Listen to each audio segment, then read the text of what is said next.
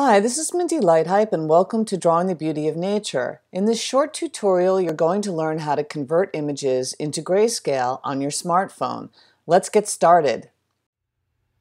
So I'm on the iPhone 11 and this is a photograph that I took that's in my iPhoto library. I came in and I went into the edit program, and the first thing that I did was to convert it to a grayscale.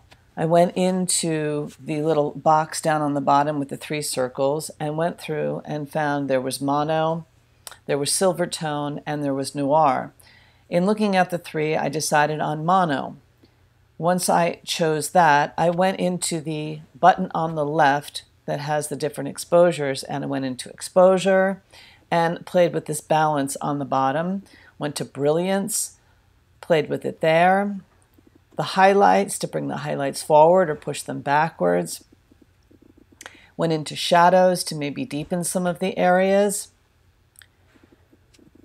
And then I went into contrast and played with that button. Went into brightness, played with that.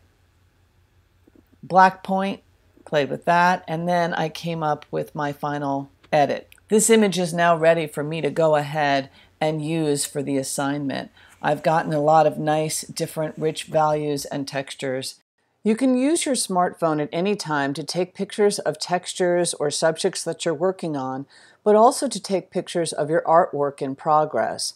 Once you take your photograph, you can actually go in and do the same process, and then you can check your values and form to see if you have enough light, medium, and dark values. I hope you found this helpful. This is Mindy Lighthype, Drawing the Beauty of Nature. Please subscribe to my YouTube channel, and I'll see you soon. Take care.